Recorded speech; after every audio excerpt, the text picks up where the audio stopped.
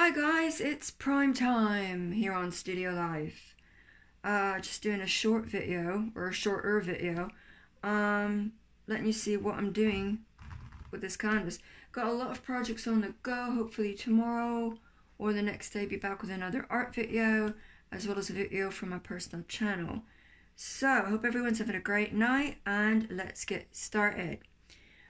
Well, we've got our canvas. What is this thing? Come in. This is my portable table. When I've run out of room on in my studio, when I run out of room on my spare table, this is my portable table, and it's basically a crate. It was supposed to be for someone who had ordered 3 paintings, and I had everything all ready to go, had the crate ordered and made and got it and everything, and then they backed out. So, they backed out because they had cancer, so let's just put that out there. So, I kept the crate, and as you can see, it's been used quite a few times. Now, make sure this is back and shot. What do we need today? We need a shot glass, canvas, my really sickly looking white acrylic paint. My bottle's getting down. Gonna need some more. And my white acrylic FW ink. Fan brush. Any kind will do. Well, no. Okay. Ooh, I take that back. Quality fan brush. You gotta use a quality fan brush. The ones from the dollar stores don't work. So I got this in an art shop. But what I meant to say is any size will do for this. And little bit of water. So, now, what we on about? I'm going to try and not spill this all over the canvas while I'm doing it. Now, this is a 16 by 20 canvas. So, this is the FW ink. And if you make too much, like in my case, don't worry about it. It will always be used on something else, so. But you want enough that you're not going to run out. That's the main thing. That's the bad bit about, you know, painting sometimes, is because paint and supplies are so expensive. If you make too much and you can't use it, like, oops. So, let's see if this comes out. A lot of air in here. You don't want a lot of white acrylic paint. You don't. Why? Because we don't want this to dry really fast. Acrylic paint dries really fast. Put that on the floor, actually. Out of my way. Now you take the fan brush. Actually, we're going to use the opposite end. I'm just going to mix that up.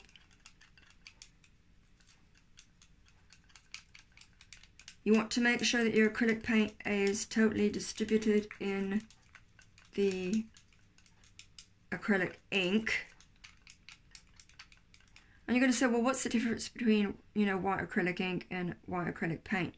White acrylic paint is thick and it dries fast, whereas all your inks are really liquid. They're not as bright unless you're using neon, and they don't dry as fast. And if you mix them with a lot of things, you can do some pretty cool washes, which I'm going to have to show you guys. You can even use oil paint, like water-soluble oil paint, with the 2 ingredients what I just put in here. And we're making sure it's like really, really, really, really mixed up, because sometimes the white acrylic paint will go in a lump someplace and then you'll just get like a blob on your canvas, and you don't want that. So before I totally let this go, can you see me? I hope you can see me. We're not going to put that much in. Like, we don't want to wash. It's going to take like 12 hours to dry, but we don't want it this thick. I hope you can see what I'm doing. Whoop, there we go. My hands are a little bit shaky.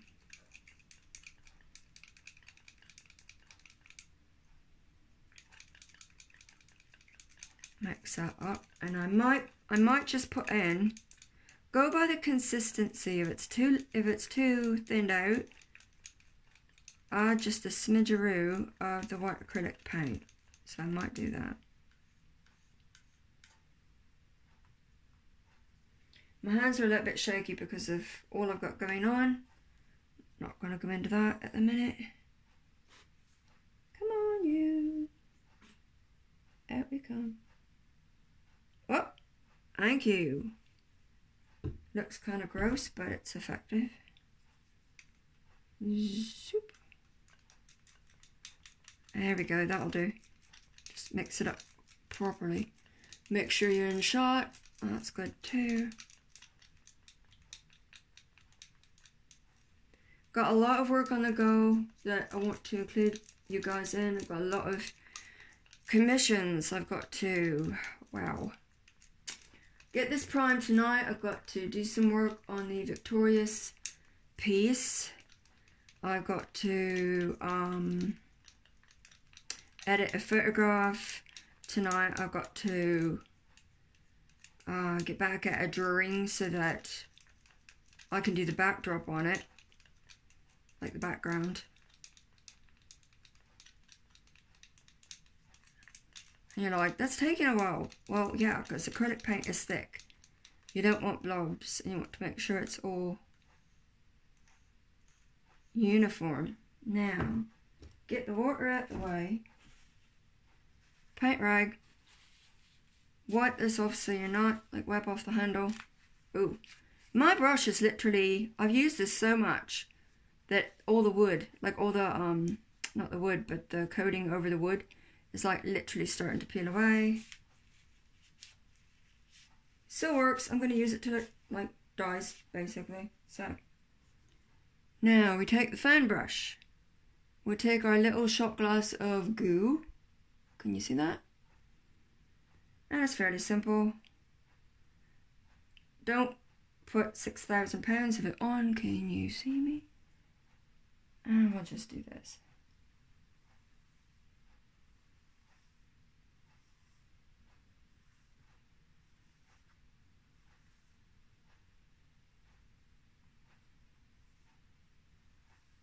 And I'm probably going to go out of shot in some of the corners, and that's okay, because you'll get the idea of what I'm on about. And I'm on the floor. I don't know how. My camera's at a weird angle, so I'm like kind of below it. I'm behind it. And so I'm doing a peekaboo, not a Pikachu, to make sure I'm in shot. And you can already tell, I hope you can already tell that it's so much brighter than it was already, and it's like still wet.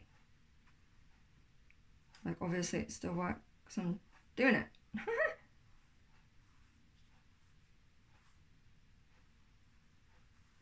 And before each section dries, just sort of go back over and smooth the lines a little bit.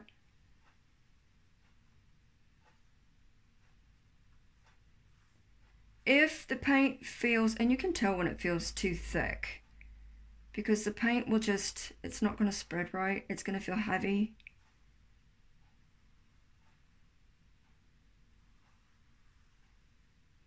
So just try and keep it uniform.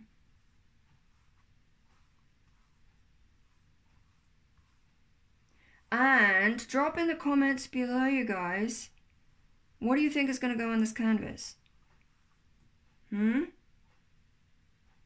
you've got any ideas, just drop it in the comments below. YouTube's had a weird thing of shutting off my comments lately, but when I get a video up, and I don't know why. I've got to go in like manually and turn them back on again.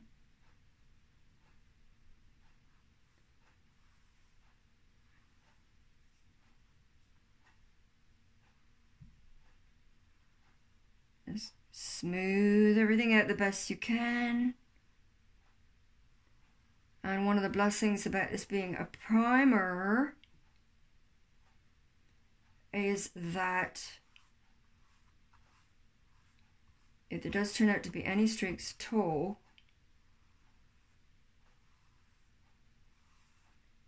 there's paint going over top. So depending on what it is, you know, obviously if it's a nice smooth skyline, if it's a nice smooth skyline and you find you've got streaks on your primer, take some white acrylic ink by itself and just go over it. And that helps sort of even your texture out a little bit. So that, you know, if you're worried about any lines or streaks or whatever. Am I in shot? I'm in shot. Yay!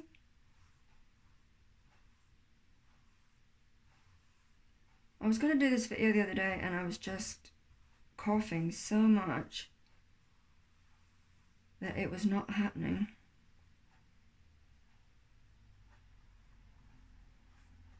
We've had a lot of snow here. I don't know if you've got a lot of snow where you're at, but it melts a bit and then before you know it, it's like all back again.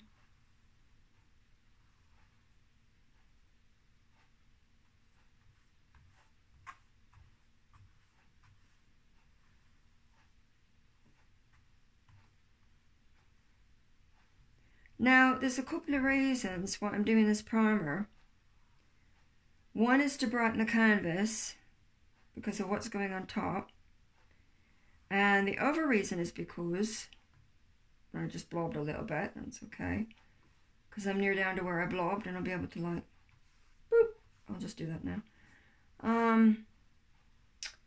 One is because I want to brighten the canvas, and two is because the skin on the canvas is what I call the... I think of painting as putting on makeup. You know, you're creating something beautiful on top of something beautiful, really. Because all women are beautiful, whether they wear makeup or not. And so, but the skin on this canvas was loose.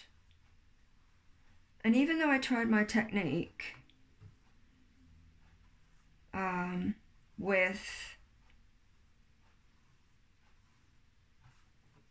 wetting the back of the canvas and letting it dry, I'll have to show you guys that one again.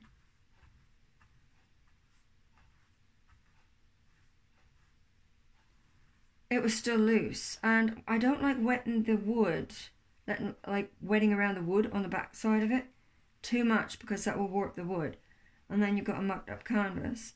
So when you put a primer on the top, or when you put any kind of a wash on the top, it will help tighten it from the opposite side.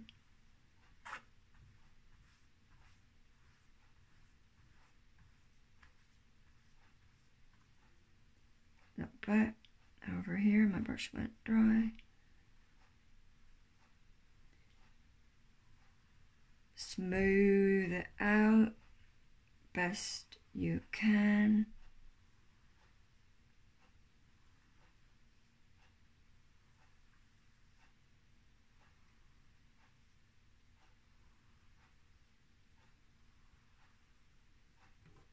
And I'm going to push this up a bit because I'm at the bottom. We're getting near the bottom.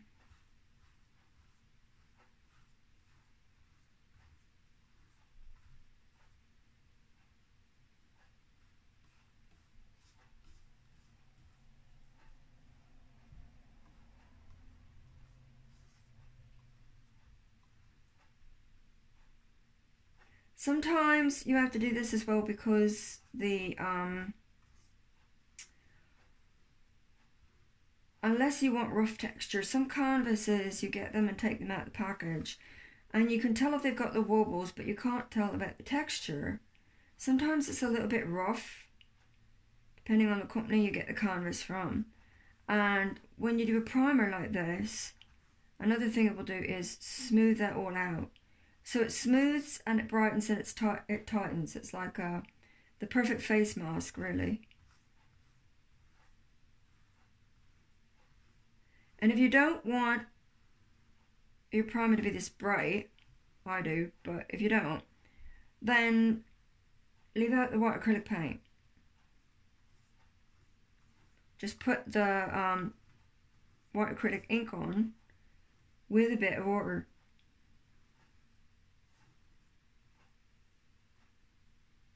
Okay, almost there.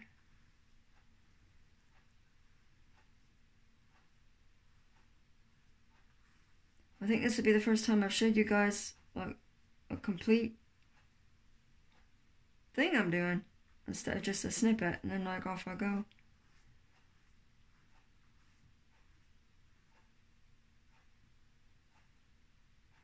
And I'm trying not to bump the camera because it's right there.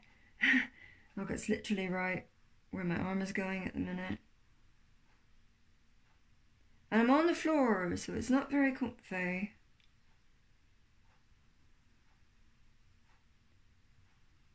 Oh, smoothy smooth. Or as smooth as we can get.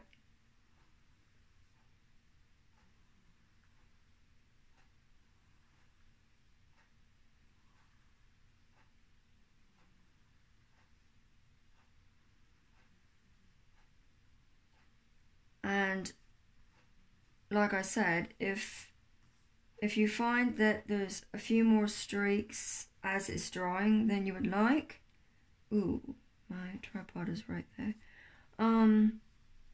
Just go over it with the white acrylic ink and a bit of water. Try not to bump anything like I so famously did in my last video.